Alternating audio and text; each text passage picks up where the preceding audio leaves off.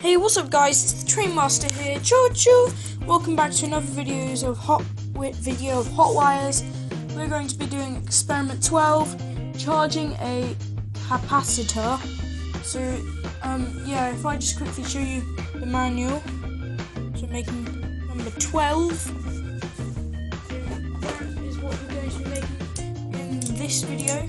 So let's get into the making. Okay, so you will need a 6 clip, 2 clips, a battery pack, a switch, a button, a button, D1 red light, and then a D2 green light, an R2, so that's 1k volts, so 1000. Then you'll need 2 battery packs, so one's here, one's back down here. And then you will need 2 1 clips and a C5 green piece. So that's what you need for making it. Let's get into the tutorial.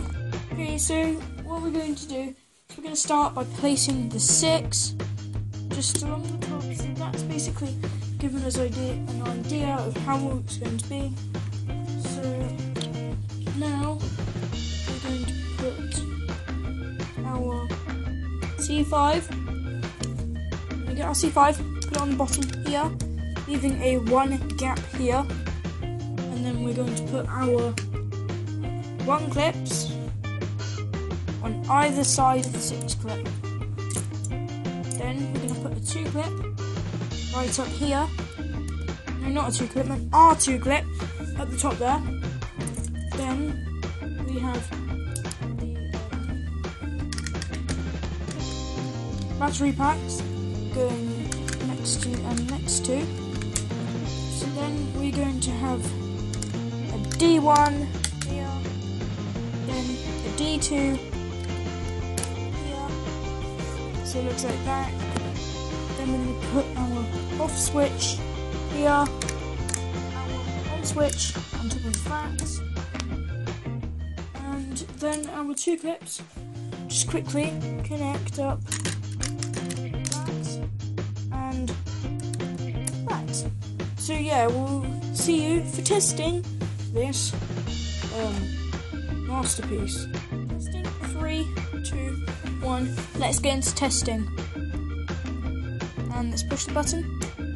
So they both light up. So if you want to make 2 lights go on at once, all you need to do is flick this button, flick this switch like that, and push that button, and it turns on the lights. Magic. So yeah, I have done more tutorials, so if you want to go check them out, they're also on my channel. This has been experiment 12. So yeah, thanks for watching, and peace.